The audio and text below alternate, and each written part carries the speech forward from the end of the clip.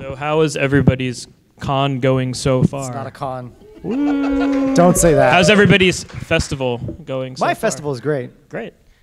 We are from a group called Content Productions, a loosely defined group, and we're here to talk about a topic that we've often discussed amongst ourselves, one of those isn't it weird that topics in video games that we're going to approach from a couple different angles. Hopefully it's of interest to you.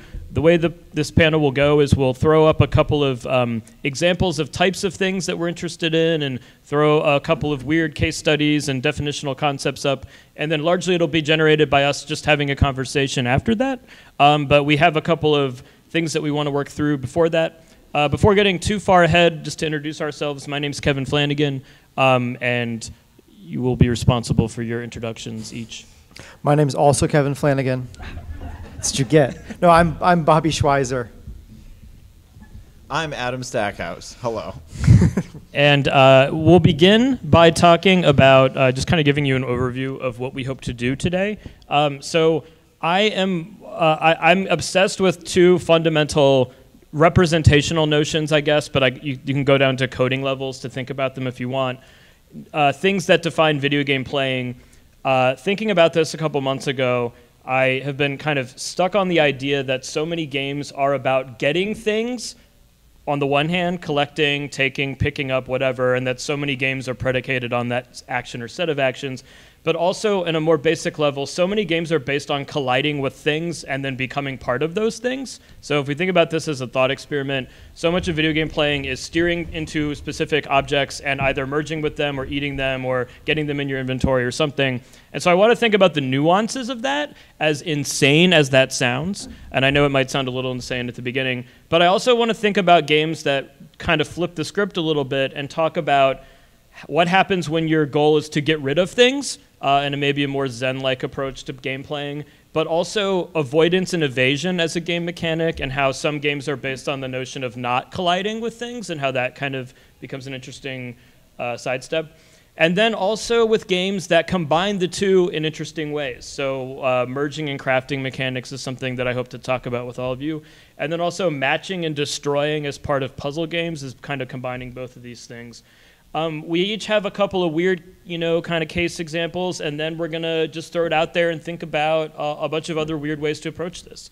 So hopefully that about covers what we'll be doing, I imagine. So let's get into it. Again, this is about maybe 10 or 15 minutes of throwing stuff out there and then wanting to get through more things. This is something Bobby's going to talk about.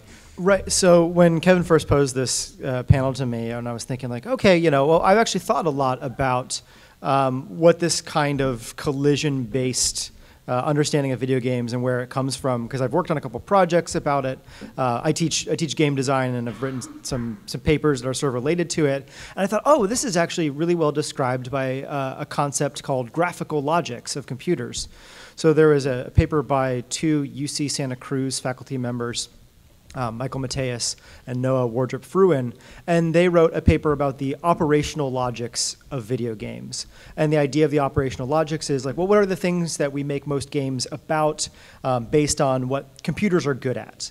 And computers are good at manipulating symbols, and computers, as part of their history, have been good at representing places on a screen. So when we think about objects that exist, have coordinates associated with them, and we act on those objects and move them around, and we see that feedback on the screen, that's why we get so many games that are about this kind of thing. So, the first games that people make are things where, you are in, say, like computer space. It is like, well, how do we manipulate this thing on a screen? And it's kind of like a rocket ship, and it moves in a particular way, but we don't have anything to do with it. Well, what if, you can interact with it and have it fire a missile at something, and how would that behave? And even if you look at something like Tennis for Two as an early experiment with games, it is about trying to depict tennis, and it's about when does this ball collide with the side of the screen, and do you press your little clicking button at the right time to get it to respond. So the fact that we think about, well, yeah, getting stuff is such a big part of games makes a whole lot of sense, because computers are really good at portraying those images on the screen, and then we are good at using that as feedback to figure out where things are. So collisions are like a central tenet to what this is. Could you say something, though, about this visual example that you asked to include? It's the header symbol animation, and it's about how we use our imaginations on some level to compute this. Right? Is anyone familiar with header symbol animation? I was like Googling words I knew. I was like, I know this thing exists in the world. What are all the words I knew? And I was searching for like angry triangles at one point. But this was an experiment done, and you know what, I should actually pull up the year it is. So this was an experiment done, and it was asking people if they were to look at an animation that has abstraction in it, how do they interpret what is going on in that animation without any other context? So in this animation, let's see. So real-time research, folks. This is 1940s. 1940s. Fritz Heider and Marianne Simmel. 1940s. And so they created these animations and said, like, well, what do you think is going on? And people largely constructed stories about how, you know, there's these triangles and one of them is protecting a house. And when the circle is inside of the house, then it's like clearly protecting like its baby. And then someone's trying to get into the house. And then the triangles have a sharp point, so they're dangerous. And so they were trying to understand a bit about psychology and abstraction. But that's what we do to make sense of collisions in games. It's like this thing over here touches this thing over here and this thing goes away. Well, what does that mean? Well, like it killed it. It sent it to outer space. It made it turn invisible, and it's actually still there. It could be like any number of things. So all the examples that we're going to talk about are ways of specifying how these collisions make sense based on what you're doing in the game. How do you make two objects that touch mean much more than that? Right. So what I think I want us to maybe think about as I go through a couple of examples is how we take for granted and intuitively understand how this works as people who play games, and to stop to think about what it is that's actually happening on a kind of fundamental level makes it a bit weirder. So here is just a sense of some of the terms that we're going to be looking at, not all of them. I threw up a lovely image from Rhetoricity Rampage that is actually the most illegible image I could possibly have picked, so you're welcome. But it's words like, and obviously a lot of these are verbs, but take, pick up, gather, find. I'm really fascinated by the rhetoric of the word loot. Loot is a kind of weird cultural word right now. It's one of the OED is probably going to be grappling with how we kind of constantly redefine the term loot. Scavenge, I'm really interested, and I'm not kidding. Imagine people with like, There are very intelligent people somewhere who are kind of agonizing over this as we speak. I'm really fascinated especially by the way that a kind of rhetoric of environmental kind of responsibility has entered into the vocabulary, largely through popular game series like Fallout. And then we'll also talk about some of the things that characters like Kirby do, where you kind of become one with or meld and things like this. So I want to start maybe with the most simple thing. This term comes into a lot of games. I chose an image from Shadowgate because for whatever reason the Shadowgate interface for the NES is like burned in my memory as just like a very clear way of outlining actions you can take. But to take, obviously in a lot of games, the action of taking is simplified by running over something. My favorite are games where you don't even need to do that. Your aura is such that objects are pulled to you, right? A lot of MMORPGs are like this. Or games where, just proximity is the thing that enables you to get whatever it is. Sometimes there's a really kind of highfalutin way of you're, absorbing souls. If you take a step back and think about what does it mean to absorb a soul, your brain might shut down, but that's part of games. Adam is going to talk more about this. I have less experience myself with adventure games in a minute. Now, I had an image here from Conan Exiles about gathering, and it's blank. And someone took it. Someone took it. But another term that's, I think, important when we think about this is, you're gathering, is going to, again, sound insane when I have this this amazing slide up, but you're gathering kind of materials to combine for things, or you're gathering objects, or you're this is a word that we obviously associate with kind of early man and pre-agricultural societies. But name, decide, verb, salad. I think talking about this as it works with adventure games is maybe the most interesting place to start. So Adam, if you have some thoughts. That's why I'm here. I work for a living with interactive, choose-your-own adventure installations in theater, and I'm a big fan of the adventure game genre, point and click, modern graphical, visual adventure. And when Kevin, was talking earlier about, hey, this is all about acquisition, I was like, well, adventure games are half acquisition, and it kind of, if you can see here, the examples that are thrown up, if you're familiar, on the left, you've got a bunch of box art from the early 90s LucasArts adventure games, some of which you may be familiar with from when they came out, or their recent remasters for modern consoles. On the right is a screenshot from Day of the Tentacle with a Harley riding character going back to George Washington times to solve silly-ass puzzles. The great thing about early adventure games, when they are trying to figure out how do you collect different things but also make that the core mechanic of the game, is you have these grid of 9 different verbs. They switched up from game to game, but they may say taste, bite, grab, pick up, use, throw, and you would have to click verb to noun. And it was kind of an early exploration, at least through this genre, of the kind of stuff Kevin's getting about. How do you literally acquire things in games? And there's a lot more abstract you can get into with arcade and other first-person shooters and whatnot. But when you're telling a narrative-based games with characters and the actual acts are to further the story and the puzzles of the game through the mechanics, they took the approach of having literal verb-to-noun use be the vast majority of the game, be the entirety of the actual gameplay, and the acquisition itself be essentially half of what you do, because it's puzzles through acquisition and combination, which we kind of get at. I have not really played adventure games, like point and click adventure games like this, and so I don't know the answer to this. Yeah. The other words that are on there that are not take, like when I think of adventure game, I think of just like go around, click on everything, grab it all, it's in your inventory, and go use it on everything else. Yeah. But all these other words, what are they doing with those objects that are making it more interesting than now I possess this thing? Like, what does taste mean? It's really funny you asked that, because I would argue that adventure games, especially point and clicks, have a reputation of being one of the funny genres, of being one of the genres of video game where you're able to inject humor. And you can inject humor in any game through comedic timing, dialogue, style, all kinds of different ways. But adventure games kind of naturally developed a sense of humor by dealing with that problem through their mechanics. So if you try to bite a cat, or you try to, close a person, the characters in the game will often Hey, don't tell me you've never tried to do that. Hey, come on. The characters in the game will react accordingly, often having specific lines of dialogues, or, and there's different times when you could do something inappropriate with an object in a game and it almost becomes an Easter egg. Like, you shouldn't do that. You shouldn't put that hamster in a microwave, would be an example. You should not. I'm also fascinated by the specificity of some of the terms in this genre, about how they only work on certain objects at certain environments in certain ways, and then how some words are so general as to cover up a lot of other problems. So use is a really good example to me of a very general word that can apply to a lot of situations, whereas if you were to talk about, earlier we were talking swim, you can't really swim unless you are in water, so that term and that associated action might have less usefulness. Right.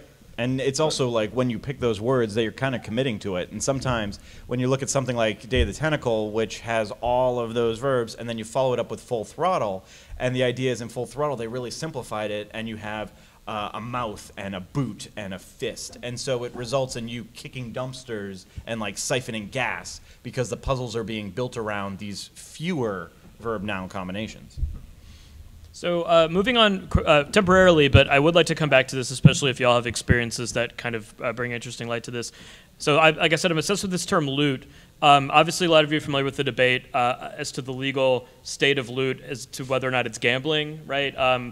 Loot is a word that I think originally you trace to things you get as spoils of war you take from enemies. I think it's got this more kind of general term now through game usage as being spoils or treasure found even outside of warlike scenarios. Loot is a word that you loot bodies, you loot chests, you loot areas, but then also you have loot. So it's one of those interesting words to me where the action is the name of the thing. I don't treasure when I open a treasure chest, I open, right? There's other terms there. So I'm maybe interested in thinking as when we start to have our discussion about the ways in which this term has kind of changed and what what does it actually mean to loot? Do we all imagine a scenario where we're getting on our knees and carefully putting objects into a bag, or is there a more abstract sort of means of what looting actually is on a kind of definitional level? So anyway, hopefully others of you will go to bed just having the word loot circling in your head in some sort of bizarre way. Please let it be known that I don't hope that for you. Right, that would be very cruel. Another word that sort of is sort of obsessively used in a lot of ways is to mine, not only because of the current popularity of things like Bitcoin and other cryptocurrencies, but also because of the prevalence of games that use it as a mechanic. But mining is another, also Minecraft. And also Minecraft. But mining is another sort of thing where, like, to actually mine something, depending on the technology you use, might be an incredibly complicated process, and it may be an intricate process that requires more than one person with a pickaxe on a two-dimensional plane, like in SteamWorld Dig. But it leads me to think about this thing about how video games, more generally, this is an aphorism that we can start to disagree with, are about finding and getting things. If people were to say, what are you doing when you're playing video games? I'd say 90% of the time I'm finding and getting things. And I'm then exchanging those things for other things. And that my life is sort of consumed by getting one thing, taking it one other place, exchanging it for something else, whether it be an actual monetary economy or whether it be just giving objects to people in exchange for access to new parts of a map or whatever it is.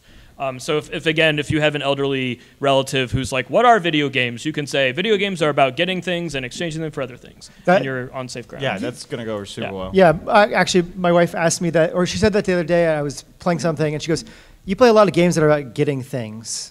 I was like, yes, damn it, you're right. All of these games are just about getting stuff. So a challenge I have for everybody assembled is we start to talk, thinking about games in which that is not the goal. What are goals when getting things is not the objective, and what might that look like?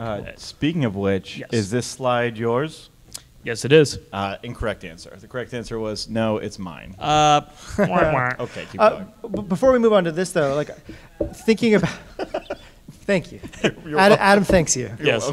As we think about like these different terms, so you had take, you had collect, mine, loot. What was the other one in these big opening slides here? Get, right? Like, if you look at something like Miss Pac-Man and you ask yourself, well, which of these words applies to that game the best? Like, what is going on in that? Like, if you were to describe Miss Pac-Man, like, it's a game where you play as Miss Pac-Man and you get these little power pellets and then you get these other big power pellets so that you can get these ghosts so the ghosts don't get you, and you get some fruit and snacks so you can get to the next level. And, like, you entirely describe it as get. But then you could say, oh, well, am I collecting the fruit? And what does it mean to collect? I always thought you were eating the fruit. Well, yeah. She's feasting. Yeah. But like the fruit appears elsewhere. So does she digest it and then it appears in my record at the bottom? Is that how food works? She just got a baller metabolism, a numeric metabolism, and she's lost in a buffet maze. It's pretty straightforward. That would be awesome. By the way, if anyone wants to make a game called Buffet Maze, I would give you venture capital to do so.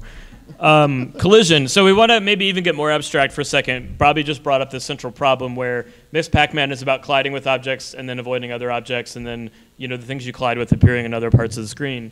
And if we didn't have the capacity to kind of read these codes, we would be very strange to us.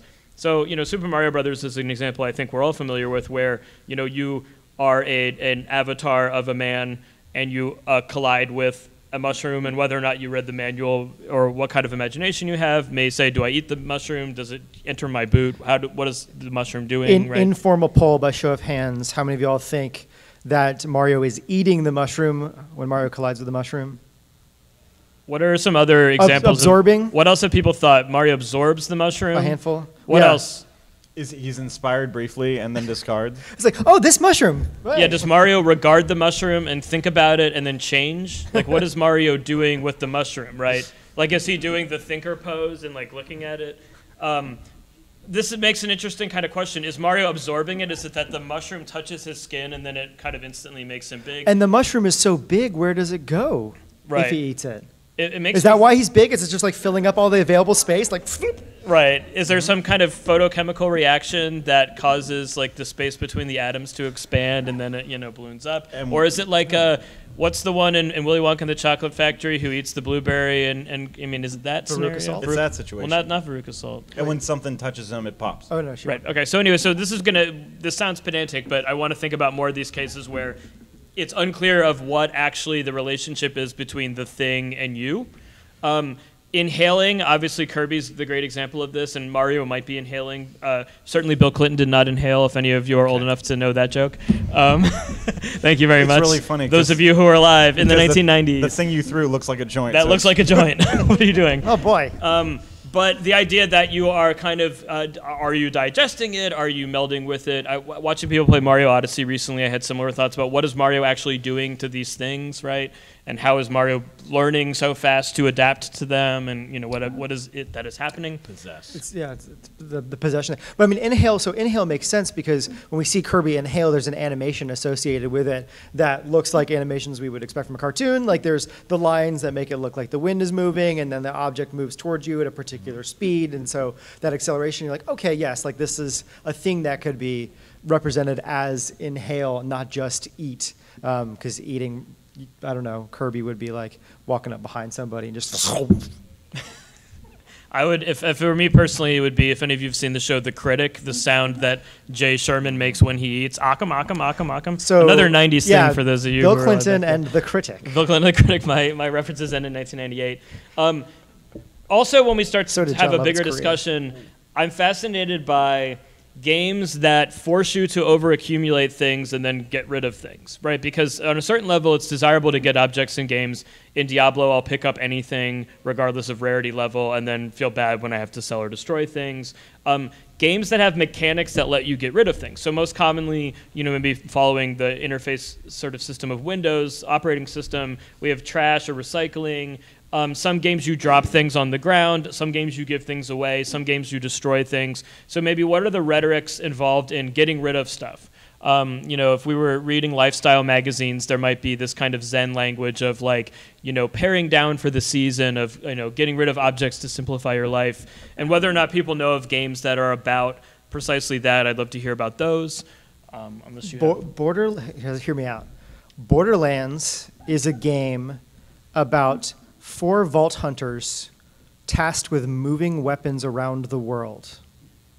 That's it, because like you get a gun and use the gun for a while and you just like throw it away somewhere, and then so like all these guns are just like living their little happy lives and they're traveling around the world and going on an adventure with you, and they end up in a new place, and what you are doing is irrelevant. They're using you like bees, and the guns are the pollen riding on your back to a new location to form gun communities. So you're thinking of a game that's the Borderlands from the gun's perspective, where the first 10 hours are you're seeing the inside of the box, waiting for someone to pick you up. Someone picks you up, you start sort of saying to yourself, wee. Yeah, right? Like, I'm running everywhere. Right, someone throws you on the ground. You have this incredible sadness as though you've been rejected by your family. It's me and a bunch of like shitty shields just hanging out on the ground. Yeah, like who's going to find us next?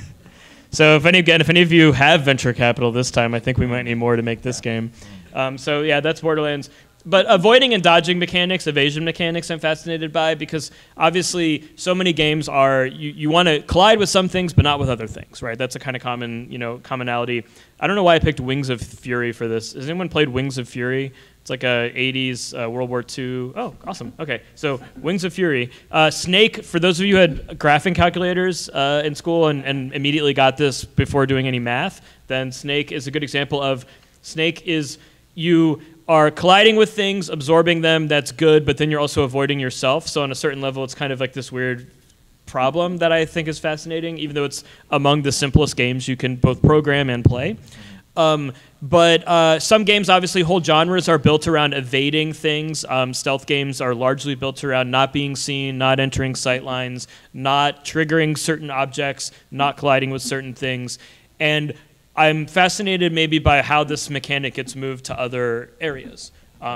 So if we start to have thoughts about this going forward. Just a few more slides, though, before we start to kind of open it up more.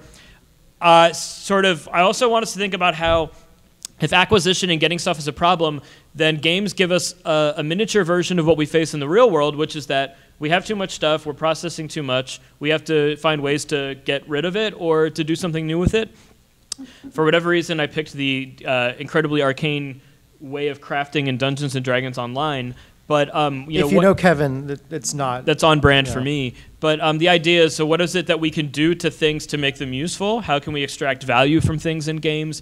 Is it a matter of repairing two objects to make them whole again? Is it a matter of taking the useful part out of the object Is it just a matter of throwing, as you speculated, a bunch of guns around and littering a planet? What is it that we're doing? Also, going back to the vocabulary thing, how some words are incredibly specific when we get into crafting systems. So I'm kind of curious to hear about any crafting systems that have kind of interesting things to say about this. I have relatively limited experience with it. Combinations of the two, this is my obsession. I always talk about this for whatever reason. Diablo 2 is a good example of a game where getting and attacking are coded to the same action, and there's a kind of, you click on the thing to both attack, but you also click on the thing to get it. My kind of little aphorism here is that video games sometimes are inadvertently very telling about what their kind of background is, and in this case, violence and accumulation are intertwined. You can't get things without causing harm to others. I'm going to get that with my sword. Right, you're going to get the shiny thing by getting into the flesh of the other person, right? Hell yeah. But thinking about games that let you accumulate without hurting or disrupting maybe versus the other example of what are some games that shame you for getting as much as you can. I think that's a fascinating thing to play or to think, and whether or not those games actually make us not want to play them because we feel bad about what we're doing. Match and destroy mechanic I mentioned before I'm interested in, about how in some games you want to combine like things with like things, but then also you get rid of them. And that maybe on a certain level, my little temporary obsession with getting rid of stuff in video games kind of finds a home here. So here's just two screens from somewhat dissimilar games. The idea that sometimes it's a matter of finding the like thing in a game and then being done with it. Collecting objects so that you can destroy them. I don't know, getting the trophy, which is immaterial, but not having to carry around the set of armor, whatever it is, right? So more examples to think of. To reference something from more recent decades, the song Blurred Lines in the title of this slide. Oh my God.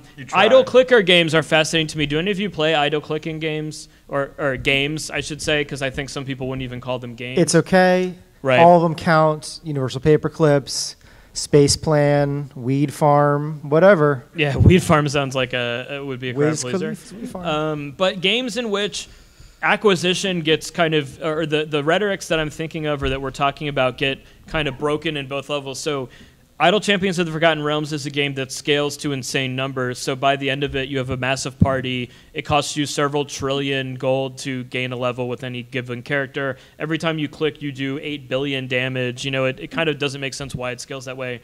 Versus the art game from many years ago from this critic and game designer Ian Bogo's, Cow Clicker, where you could click your cow once per day. And it was supposed to be an exercise in kind of this Zen-like kind of almost in not getting, right? To actually acquire anything in the game takes a lot of patience and effort and time. But you would get Mooney, and you would spend your Mooney on new skins for your cows.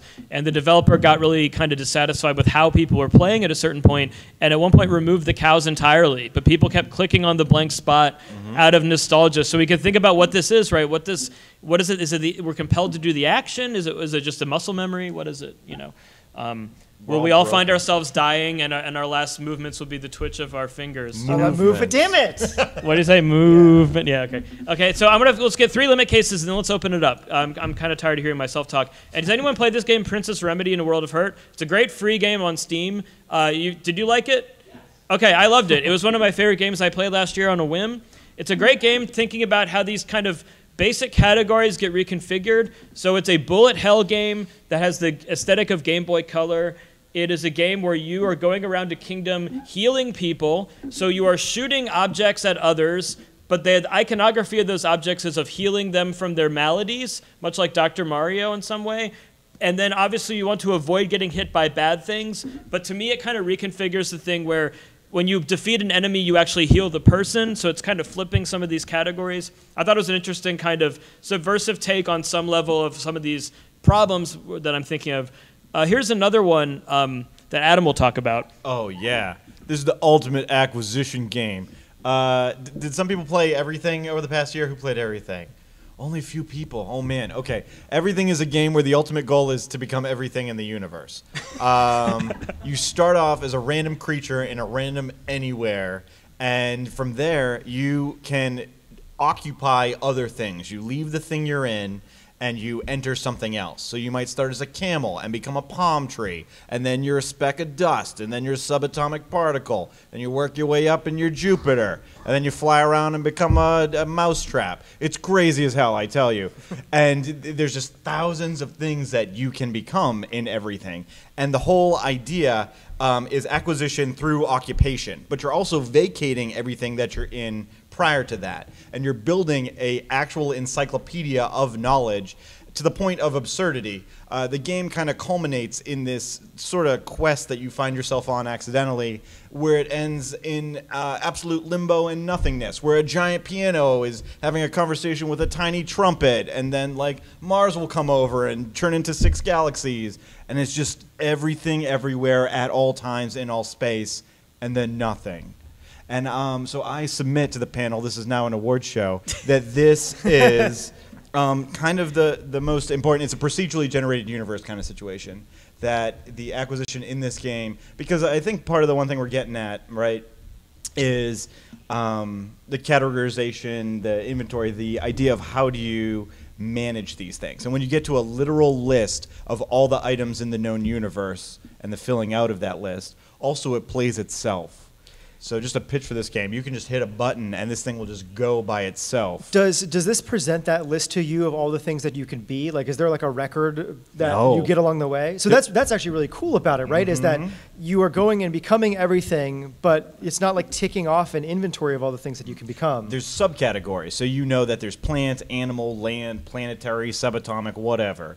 So you can go and be like, oh, well, I've been an awful lot of the plants, but I sure as hell haven't been a cruise liner, and then you become a lamppost. And that is what this game is the entire way through. And on a certain level, for those of us, I'm sure there are others here, I know Adam is one, I'm almost one, who like to collect everything. We don't ever know if we collect everything, and that presents a certain, maybe, relief to some of us. I don't know. Ooh, it would be relieving in this game, except philosopher Alan Watts, there's sound bites of his lectures questioning the identity of self throughout the entirety of this presentation. So as you jump through the different stratospheres of the world itself, becoming a continent and then a fire hydrant and then an ant with babies, Alan Watts is making you question the very fabric of your own existence. When I beat it, I cried.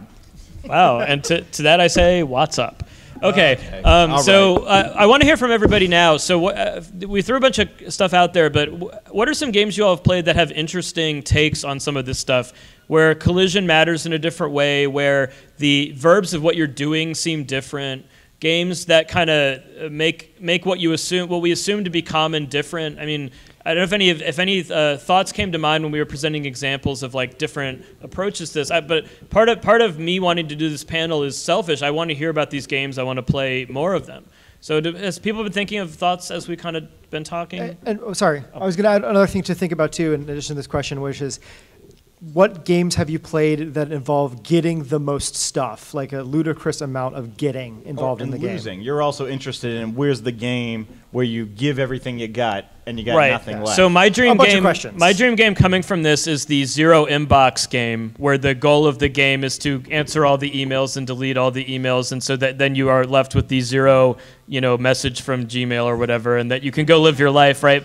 Maybe this is more about my psychological hangups than anything else, but so I saw a couple hints to get us started, but let's hear some thoughts here. Oh, yeah. In the back there, yeah. Yes. I guess it's not necessarily an example, but I'm curious as to what you guys think the gamification of modding games, like with achievements, and it doesn't really matter what the game is trying to do, like you don't really collect a lot of things, but because now you can collect achievements, how that impacts what the game is trying to do. So it's funny, I think my relationship to it has changed over the years, as I'm sure other people's might be. At first I was very resistant to it, because ideally I want to play a game on my terms as much as I can. I think I romanticize that I can do that. And now, especially if I'm playing a game in a semi-tired state, just as a kind of means of winding down, I find myself trying to check off boxes on a to-do list more and more. And sometimes it's even taking precedence over the pleasure of the action. So I'll potentially take a shortcut to finish a quest rather than do as much exploration as I normally would have, simply because on some weird level the psychology got me. I don't know if I'm speaking for other people when I have that feeling, but for when these gamification elements first started to appear in games I played, I tried to avoid them. But I think I've been worn down by the world, maybe. Adam, you're a completionist. Was your completionism before achievements and thinking about those types of things? Like, have you always wanted to get all the stuff in games? Yeah, I've always been a completion type in games that would have a system for it. So when they announced achievements and later trophies, like that's my bag, for better or for worse. So I'm really into trophy acquisition in games. And to me, it's two things. One, in my non-gaming life, I very much operate off very intense to-do lists and get kind of that dopamine from working through things I need to do. Translating that into my play actually works to a degree, and seeing things get knocked off and done, be it in the game or in the supplemental list, is equally as fulfilling to me. Also, to me, and this gets at the psychology of it, on some level, what let's say a trophy list for PlayStation would do in relation to a game. When I play a piece of media, if I want to experience everything that the creator intended me to with that piece of media, a trophy list is often a great way for me to be able to tell myself those side things, those hidden moments, those Easter eggs. I have seen everything you wanted me to see with your piece of media. And so that completion there. And you can also look at a list that comes with a game and be like, that's stupid. They just made that to like inflate the time, or it's very arbitrary. Play this many matches. But a lot of the games I play tend to be narrative focused and thus have supplemental lists that drive you to uncover all elements of those. So narratives. achievements in that case would be like the developer wanting you to get other experiences. Yes. Which is a nice thing that's not just numbers going up. Many are rewarding too, and it's really interesting. So it feels kind of like a playing of the game. It feels like another way. But then there are sometimes moral problems I have with them where they force me to do things in the game that I don't necessarily want to do. I'm a relatively simple man. I don't like to inflict undue pain on people in games, and so if there's an achievement for torturing somebody, I don't really want to do it. Yeah. So it becomes a kind of philosophical problem for me, maybe. There's also games that just straight up do that. Yeah, and Right. I tend not to play them. But what is your relationship to trophies and gamification elements? Yes. Quick Yeah. question. Are you interested in them, or do you dislike them? I have some difficulties with them. There are some games where I feel this intense compulsion, like Persona 5, which will make me bombard too much of my life and get done. But there are other games where I'm just like, I have no need to get everything in the Witness. So It's probably good for you. Oh, Witness, so good. Yeah, go for that platinum in the Witness. The Witness, let's not go down these rabbit holes. The Witness, though, completing the Witness in every which way is such a satisfying achievement, but it's because of the thing that you will inevitably do in the same minute that you get that completion. The last task in that game is richly rewarding. It's almost like you learned a language and it's your final exam. It's very satisfying. Persona, oh boy. One of the tricks with like trophies and achievements is the idea that if the game presents it in such a way that you would not be able to rightfully kind of go after those beats without prior knowledge of all of it. Persona 5 or 4, any of them, you're not getting through without multiple playthroughs, just on a numbers game alone. But it kind of stinks when you have to go and kind of familiarize yourself and be like, all right, I got to make sure I buy all the books on all the days and read them on all my subways so I can get this in 2 playthroughs, so it's not 4. You got to get all the books so you can get all the friends, so you can get all of the demons in your compendium. And it just takes a lot, kind of, it can take away from the meat of the first playthrough of a game sometimes. And it's really sad when things are detrimental. But also if there's a game you love, they can be a great reason to keep going back to it. All right, throw it back out. Up in the front, we saw you the first time. Yeah, but I feel like my completionism sometimes overwhelms my ability to play a game with many choices, as in life. Just, the thought, oh no, I'm not gonna, there's no possible way that I'll make the right choices because there are too many choices. And, but I do like it's probably something I need to mature on in gaming as well. But, yeah, I like the sort of the cute way that the developers can communicate with you via achievements, especially in opposition to an assumed achievement culture. So if that ever changes, that'll obviously make the satire a little less effective. But I think it's Stanley Parable, the achievement go outside. It might be Beginner's Guide, I don't remember. Where like don't play the game for 5 years is how you get the achievement. Yep. Yep. Yeah, That's my kind of achievement. I mean, it's a triple layered thing because you have the task itself, which is a commentary on itself, and then there's usually a title, which can be kind of ironic or just plain Jane, and then there's also an additional line to it. And is that line a descriptive hint? Is it sarcasm? Is it a joke? Is it kind of a reflective, this is a good thing, this is a bad thing? And then the actual trophy or achievement list itself, like if you look at Undertale, when they put it to consoles, it was very clear that it's like, okay, I don't want to do this. Just go spend all this money at this one location, and you're maxed out, kind of thing. Yeah, it's definitely a way the developer talks directly to the player that you don't get unless you're looking online. Sort of like an intertext that you have to consider when you're designing your game as well. Yeah, it's a good point. Yeah. And some games definitely do it better than others. Yeah, especially thinking about growing up as someone who played games in an era where you had fewer and fewer available intertext with which to cloud your expectations. Now, in addition to things like that, I have any number of advanced things I've read about something, any number of avenues to learn about something to kind of paint my expectations about what I'm going to be encountering, and then any number of ways to communicate with people about that experience. Whereas I feel like the years of playing games in relatively isolated environments and not necessarily knowing all those other avenues changed it. Okay. Yeah, more thoughts or examples or experiences? Yeah. Well, I was feeling kind of the other way around about the completionism thing. As I've reached this kind of stage in my life where I can now buy all the games I want, but I don't have the time to play them all. I just have kind of this absurdly sized backlog of things that I want to get to. So I have to learn to kind of be like, okay, if this game's starting to feel like a chore and not be fun to play anymore, it's time to move on to the next thing. And kind of, so I actually appreciate now games like Journey or games that are actually like a full experience that is short and concise, and you can come back to it, but you feel like you completed it without throwing in all this excess. Yeah. That a lot of games try to do now. Completely agree. I think of games like podcasts. There's certain games that I can play in a day or in a small period of time, like just as there are podcasts that are for a 30-minute commute. And then there's the languid, indulgent 3-hour podcasts that I listen to while I'm doing something very complicated. And then there are the Persona 5s that are going to take me through the next season. But yeah, and I think that's a great way to think about it. But I appreciate having options in all those tiers. Right. You know what I mean? You have to get all the games, though, so that you can get all the things that are in the games. Stop it. I'm just going to give all my games away. Yeah.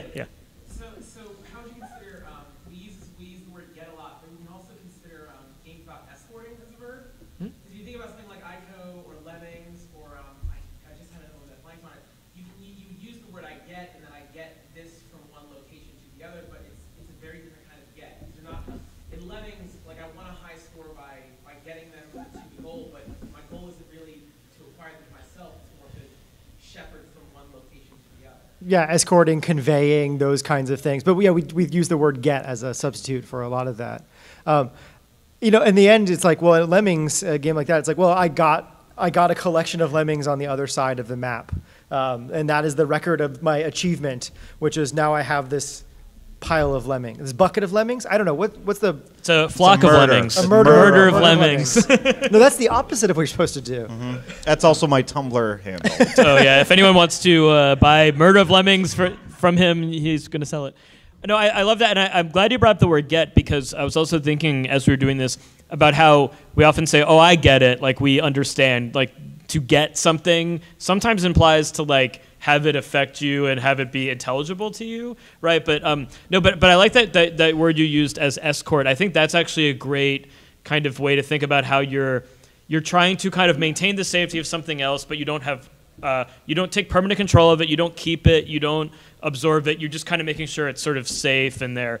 And I think that's actually a really great game mechanic to be explored in more genres, because it's one that, I mean, you mentioned a couple games, and there are, of course, escort missions and different RPGs and things like this, but... I've been playing a whole lot of Bridge Constructor Portal, and that is a very good game that does not involve getting stuff. You have all the stuff you need in the world, and all you have to do is triangle it together until the stuff goes from one side to another.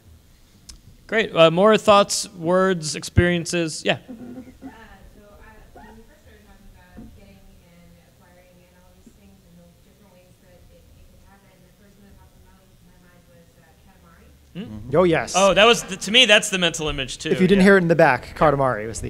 You're not really getting anything. You're affixing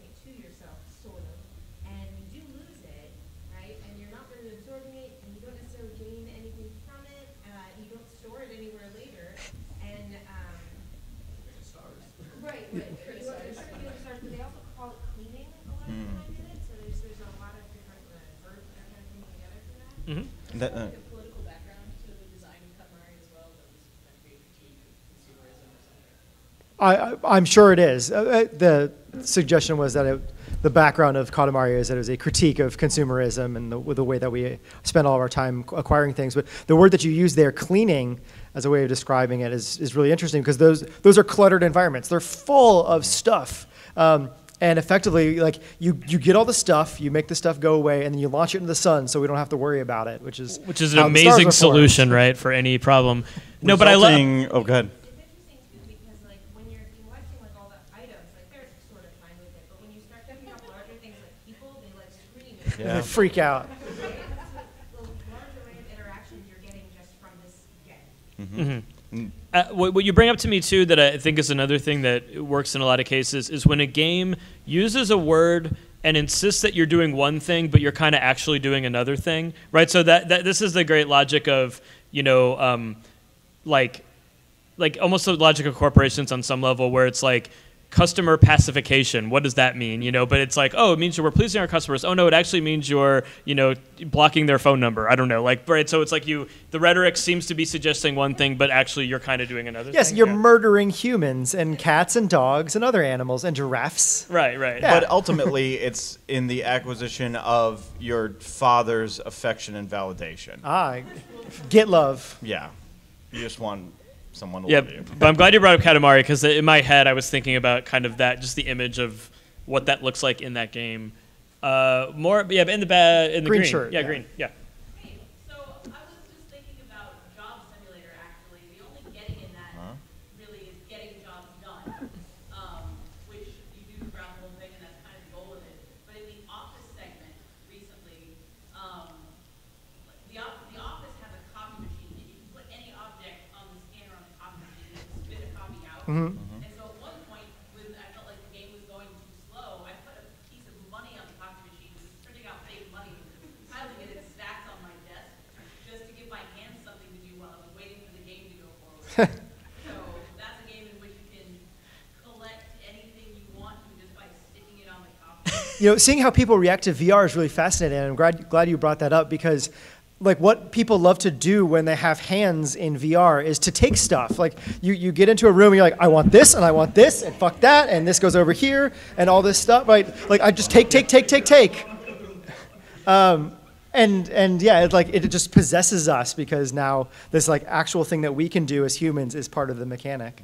But that also, the example you gave also fascinates me because were it not a game, on some level, you might be like making copy of money and putting it on a desk and then being like, why am I doing this? Like what, what is it about this environment that makes this actually seem like a cool thing to do? Make that money pile up, Kevin. The desk starts out really cluttered with all kinds of crap, and so I'm like, let's just add more clutter. That's basically it. Yeah. I was just like, it's the smallest thing that I could copy, except maybe the CDs, but I just like started copying money and stacking it to add more clutter to the desk because I could. Well, I like that too, is that the game kind of is sort of wants you to clean the desk and you're like, no, I will not. And also I will add more to it. Rather than get, I will make. Yeah. That's a great example. What are some more thoughts or examples or approaches? Yeah, in the back kind of there. Yeah. Oh, yes, you. Yeah, sorry. I keep saying back. but in the you're- black hoodie There's like no definitive back, really. with the white drawstrings. Yeah. There's a version of Tetris called Utilitris, which every time you make a line or lose, the game field just expands to accommodate it, and it does this infinitely. So you can just collect blocks over and over, and it kind of becomes like, I think it was made as a joke, but it becomes really, really profound depending on how you think about it. Because there's no amount of collecting that will lead you to anything, kind of becomes like therapy for completionists. After a while, but if you build up too high or build too wide, like it starts to zoom out to the point where like you can't even decipher the blocks anymore. So there's no point in doing it. But I thought that was a really interesting example as far as like sort of collecting or like goals that don't happen. Like there's literally no goal. It was just made as a joke. But you can find yourself doing this for just forever, collecting blocks, making shapes, that sort of thing. I thought that was really interesting. Futilitarian. That's a great example That's and exactly the kind of thing that I think I need to do. That makes me think of this question of scale. This is one thing that makes this interesting to me. So I think as a gamer of a certain age, you know, the notion that a lot of games contain some equivalent of a bag of holding has always been a means that encourages you to collect, right? And so the difference between how many inventory slots you have versus what your avatar looks like, who maybe has a little like toy backpack and a little bedroll or something, but you can carry 8 suits of armor and there's no consequences to it. The idea that you can scale, like, you know, beyond any human capacity to get things, but then this idea of, oh yeah, we'll let you keep doing it, but you won't be able to see it because, you know, you can't comprehend what you're doing right now. I think that's actually kind of a good lesson in some ways. Are any of you all idiots like me and are playing Animal Crossing Pocket Camp? Okay, hey idiot, what's up? You in the back, we're all in it together. So it's a game about acquisition, right? Because Animal Crossing, like, you get a bunch of stuff and then you sell that stuff so that you get more stuff, so you can put stuff in your house and you make friends. But there is a limited inventory that you have for collecting the stuff in the game. So you're going to go pick fruit and catch fish and bugs or whatever it is. But then people are always asking you for it. And at some point, they start asking you for more than you have. And then you go out and you collect a lot. And at some point, you have more than you can hold. And then they just sell you unlocked slots that you can pay for with the in-game currency, that you can pay for with money, to be able to have more stuff. So like, they're selling you the opportunity to have more stuff, to give to more people, to get more stuff. It's a stupid game. One of the dumb joys of early point-and-click games, like, is you just have this growing inventory of stuff that was in limbo for you, the player, to use. Eventually, there's a self-awareness where you would see, you get to like Grim Fandango, and Manny Calavera's pulling stuff out of his cloak, and you can see that it's supposedly all on his person. Over time, you know, you see players in these games, you see the characters reference, like, oh yeah, I'll take that. Ooh, that's gross. I guess I'll take it for the puzzle. And they reference how things might be large or not easy to hold or whatnot, but they still take them. But they also use it as an excuse sometimes in game design to say, like, I can't take that. I can't pick that up. What fascinates me most about kind of the modern evolution of that genre, like the Telltale games, Life is Strange, that kind of thing, is that you still have people acquiring those items, but when they do so, you get the animation of item to person with the implication that it went in a bag or a pocket, but you don't see that, and you hear the sound of it entering the fabric, and then you might get like a ding that you did it. Rustle, rustle. So rustle. it's like, oh, here's this gas can. Rustle, rustle, rustle. And you just see the hand do that. And it's like, what the hell is this? We've gotten to the point where we'll do the animation and the sound effect and pretend there's a gas can in my back pocket, but we don't justify it or do that in the game. Well, what game designers must know that most of us don't is that humans have kangaroo pockets and can put piping hot slices of pizza in them or something. Hell yeah. No consequence. In Animal Crossing, I have pockets full of fish. Just fish everywhere. Okay, so we have about 5 minutes more. Were there other thoughts of game types, experiences people have had, or things like this? Yeah. There's a genre of games, including like Ritter Capper, Cooks Are Delicious, Overcooked, where you're sort of shedding, you're sort of inbox managing, you're sort of doing the customer service, and is there a collective term for this group? How can we refer to them other than? Well, what you described sounds like work, just work in general. But yeah, no, I just watched him play a lot of Overcooked, actually, over the last week. And I was thinking about this a little bit. I don't know if there's a sort of clean genre term for that, but I would add Paperboy to that list. Of just Paperboy, like, yeah. I got something, got to get it in my people. again, it's like Bobby's claim about Borderlands. It's kind of, it's like redistributing things to specification, like making sure that this stew has tomatoes, onions, and blank, and moving the onions from here and to the chopping board and here and here and here. Yeah, recently people have called those like dash games based on Diner Dash, so that would be a shorthand for some of that stuff, but it certainly predates Diner Dash. But yeah, it's about giving, it's about like sorting and then giving to somebody else. Yeah, there needs to be a word to, Giving I don't games. think that's out there, but something where... Sorta games, because they both are sort of games No, and also no, games where no. you sort. We will not be naming You it. can tell it's getting Bill Clinton. close to the end of the... Remember when Bill Clinton said, "I did not inhale, everybody"? Or remember when Jay Sherman ate like this? Akam, akam, akam. One or two more. We have time for one or two more. Yeah. Thinking about like being a completionist, and what kind of broke me from that habit was open world games, where there are like 300 of item X in the world that serves no gameplay purpose, other than for me to just acquire them and increase this number.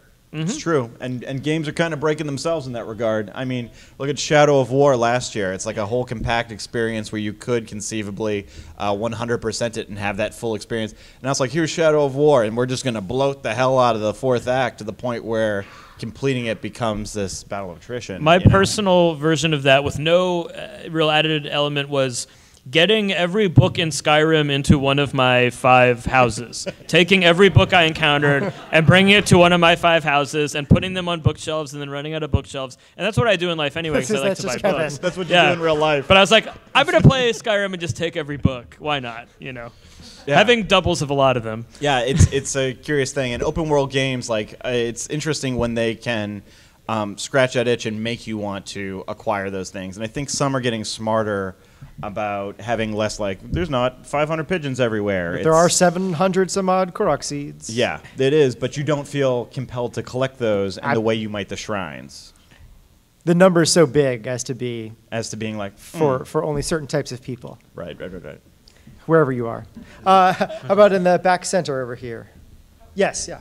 Yeah, so one of the things that I'm thinking about is how important is it for there to be some type of record of you having collected Yeah. what you did collect. And the thing that comes to mind readily is the true ending of Nier. Spoiler, anybody might want to get out now. To get the true ending of Nier, it's required that you acquire everything in the game, and then the game deletes everything. It deletes all of the weapons, all of the items, all of your saves, and like it's supposed to be this representation of the fact that you are giving literally your life Yeah. in form of time away. So I wonder how important it is not only to acquire but also have a record of that. Yeah. Okay, well, so we'll say end near talk. You're good. But as an example, yeah, that's interesting. I mean, Yeah. you're the completionist. You like records. Yeah, that ending's Nier ends great. If you're looking for a game that does interesting things with stories, my favorite games are the ones that tell stories that you could not tell through any other medium. And Nier is a slam bang home run on that front. The idea of having a record of it, I will say in 2 different regards. One, if a game, for someone like me, has a clean, straightforward, organized in-game system that tells me I have blank of blank or have completed one of so many, that's a lot more tempting because that scratches that organizational to-do tendency, and it's more of that intentional design of the game developer that this was meant to be a part of the game. It bleeds back into what we were talking about with trophies and achievements, where I might not play a game on the Switch the same way I would on the PS4 because there's that secondary level of goal with the trophies. So in a way, I think what you're asking actually even plays, in a basic level, it plays into kind of a game with a percentage completion built into its actual menu structure, but it plays even more so into a game that has that meta level of achievements or trophies that kind of inform how much of that game experience you've completed, if that makes sense. And then there's even the extra game record. So the notion of, this is not necessarily a dead thing, but taking a screenshot or photo of an inventory just to show that you have all of it. Me taking a photo of the 99 Genji gloves I have or something, right? And just saying, this is my record of it is not in the game, but it's something that I could pull out a photo or send a photo to somebody and show them. But your Skyrim house is actually a physical record of the thing that you've done, which is nice. Like, yes. It's not just an inventory. It's a place. You get all the stuff, and then you get to put it in a place, and then look at all the stuff you got. Right. And getting at save files in particular, I think, is a very interesting concept. It's like you don't, after you go to the movie, do you keep your ticket stub? Some people like to say, like, I had that experience, here's the physical proof. Some people like to read books, and they only buy them because they don't want to give them back to the library or someone else, because it's like, that's on my shelf, I read it. Or I have to have the tangible version of a musical album in a digital world. And these are all ways to express either to yourself or others that I have experienced that piece of media. And I think save files beyond physical copies of video games do the same thing for video games. So it's a question of, like, you played that game, you played the hell out of it, you finished it, you're never going to go back to it, or if you do, you're going to start from scratch. But that save file's still on your drive. Do you feel comfortable deleting it? And I think a lot of gamer folks would be like, no. What if?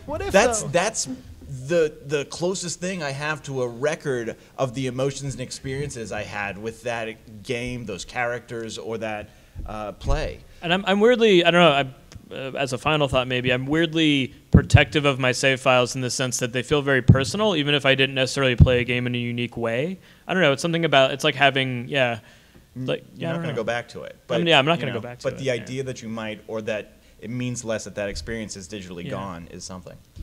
We actually have to wrap. We have to wrap. Well, my name is Kevin, and I'm here to say no. Nope. I'm so sorry. I didn't think about the words I was that's saying. more of an '80s cadence, I think. I don't know. Is it? Why don't you look outside and see if anyone's waiting to come in? If not, we can take a couple more. But I don't want to be those people. Okay, so let's maybe just do two more. Yeah. Yeah. So another game I just thought of, Little Inferno, where your goal is Yeah. to acquire things so you can burn them. That's good. That's a good example. You're just burning things, you buy the whole game. You get more money and more money for burning more and more things so you can unlock more stuff in the catalog to burn. And it's fascinating to do it. And then if you play that game and you're like, what the hell, this is all I'm doing, keep playing it because it goes somewhere in the end game. It's like, what the hell are you doing now, Little Inferno?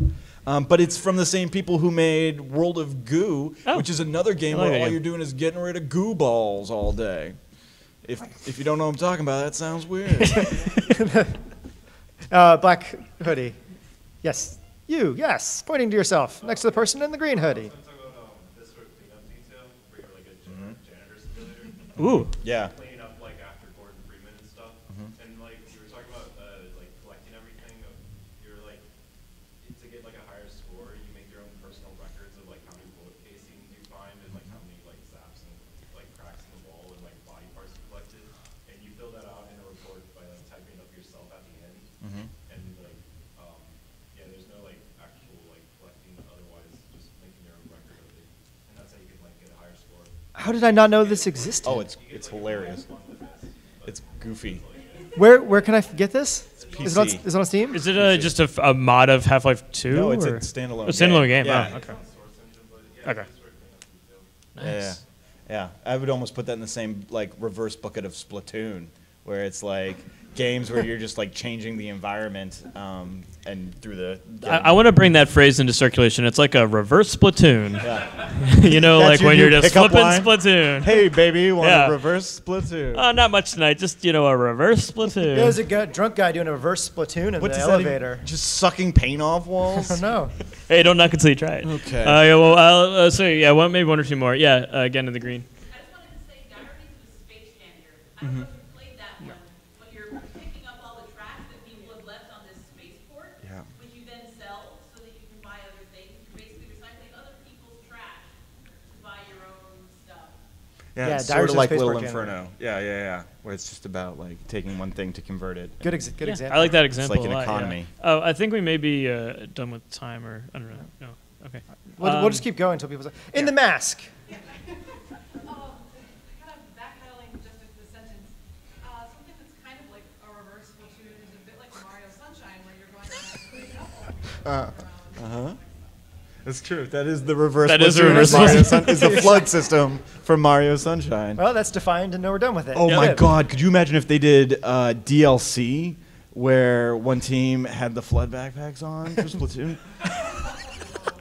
It'd be the paint guns versus the flood. Oh wow! Look, It's the stop same it, stop it, game. stop it, stop it. It's simply a skin. And then you have a character who installs drains in the ground so that it can all. yeah, that's the special power. Yeah. All right, well, this will be our last one, and y'all can This go. may be an obvious one, but I think it's interesting how sometimes there's object-based storytelling, especially like the Soulsborne games, where you might collect something just for the purpose of narrative.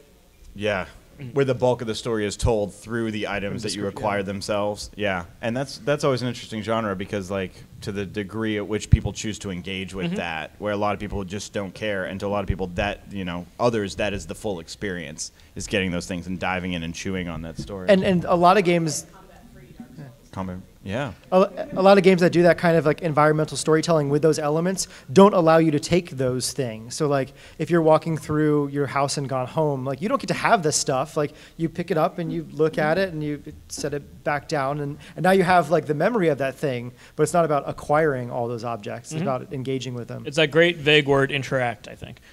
Just a couple of plugs real quick. First of all, thank you all for coming to the panel. It's a lot of fun to talk about this, to maybe get some people some ideas about new games, things like that. We're doing a audience participation D&D game tomorrow or Saturday? Tomorrow. Tomorrow, 3:30. It's called Roll for MAGFest, and then we are Adam and I are part of Video Game Improv, which is coming up on Saturday. So please check those out. And Bobby, you're running. Also tomorrow and Friday, I'm helping run the tabletop game jam that's over here in one of the other mages' rooms. So if you've ever wanted to make a game, come find some like-minded people and make a game in 2 hours and play it and have fun. Great. So have a good MAGFest. Thanks again for coming, and take care. Go get some fun. Yeah.